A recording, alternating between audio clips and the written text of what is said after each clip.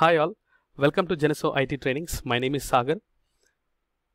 Today we'll be looking at installation of Mobaxterm. Before doing it, I would request everybody to subscribe my channel.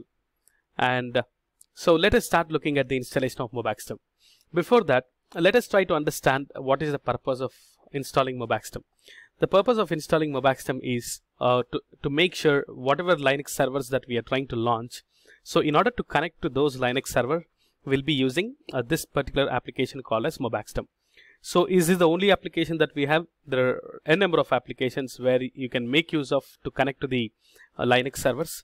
So some of them would be, I personally use Mobaxterm, and in real time, most of the companies in most of the organizations, they use Putty, and we have Excel, and we have Git Bash also.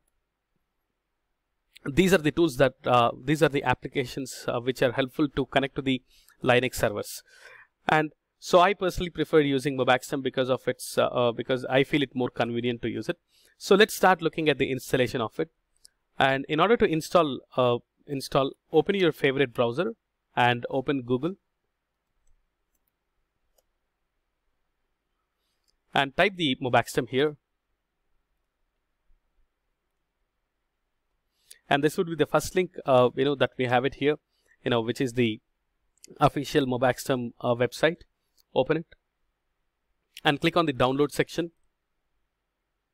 And as we are using for our home edition or for our personal use, so I would recommend you to go ahead with the home edition rather than going ahead with the professional edition.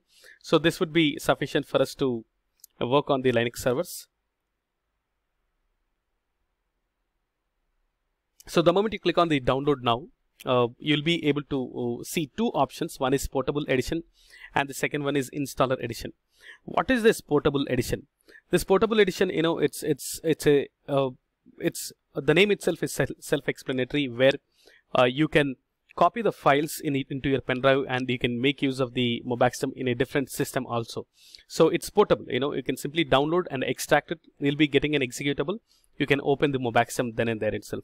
So this is an installer edition which will install the Mobaxterm on our operating system, and so that the shortcut of it will be available on the desktop and you can make use of it.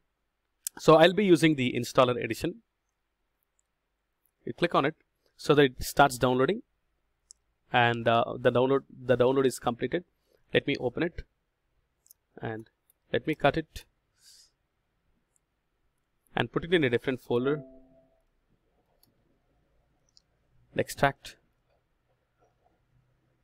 Okay, so this is after extracting, I'll be getting this folder, and inside this folder you have the installer edition. So click on this installer edition, where it will start for the installation of the Mobaxterm. Click on the next and click on I accept. Click on next and choose the path, whichever path you would like to select. Wherever you want Mobaxterm to be installed, you can select it. I'll just leave it to the default path to be installed. Click on next and click on the install. Click on the S here, and the installation of it is it's completed. See, it's very simple. The installation of Mobaxterm is very simple, and click on finish. The moment you do it, if I'm not wrong, I think you should be able to see on the desktop. See, look at this icon here. I know there's so many icons on my desktop. It looks so dirty, so it's okay. You have this Mobaxterm, which you'll be able to see on your desktop. This is the icon of the Mobaxterm. You click on it and open the Mobaxterm. So if you're able to open Mobaxterm, if you're able to see the screen, then it means that you have successfully installed Mobaxterm.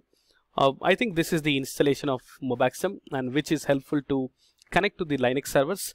I'll try to show it to you how can we connect to the Linux servers in my next videos. Thank you so much. That's all for this video, and I would request everybody to subscribe my channel. Thank you.